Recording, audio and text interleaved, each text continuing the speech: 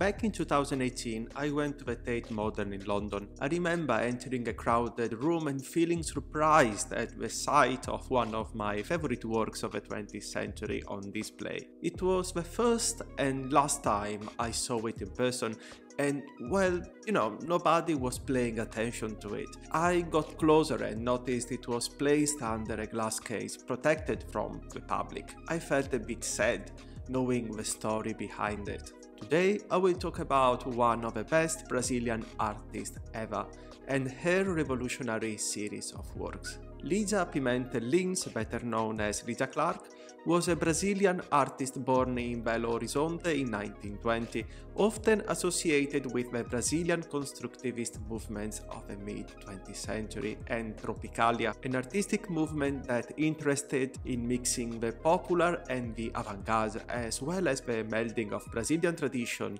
and foreign traditions and styles. Clark co-founded the neo-concrete movement. This was a group of intellectuals and creatives interested in how art could be used to express complex human realities beyond the traditional way of expressing one's emotions in art. They wanted to push the limits of what art represented. For them, the art is the actual process of doing, and it is during this interaction that the spectator truly experiences what the artwork means. At the age of 40, Clark began making artworks the public could interact with physically, sculptures entitled Bichos or critters, which are ingenious arrangements of hinged metal plates that can fold flat or be unfolded into 3 dimensions and manipulated into many different configurations. Interacting with these works, the spectators were meant to become more aware of their physical body and metaphysical existence. Viewer participation was essential for the artwork to be complete.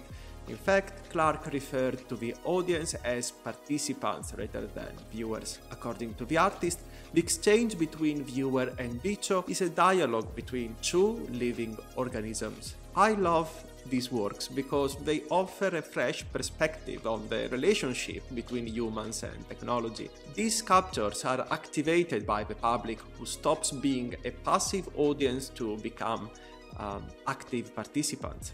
This is a series of sculptures I always show in my courses about contemporary digital art to demonstrate how one doesn't need to master cutting-edge software and hardware to make insightful interactive art. These works are beautiful despite, or maybe because, they are made of cheap industrial materials. Now you know why I felt so moody that day in London when I found one of these sculptures under a glass case. It truly felt like a bird closed in a cage. I left that room with a moody feeling, knowing how much joy and creativity the artist put into it, envisioning the interaction with the visitors. This is a lesson that contemporary artists may want to learn. A work designed to be interactive will likely lose this potentiality once it will become part of art history, both protected and caged to be preserved. Thanks for watching, it was great to receive so much support in the last few days. As always, please feel welcome to tell me which artists or works you would like me to cover in the next weeks by commenting this video. Take care, ciao ciao.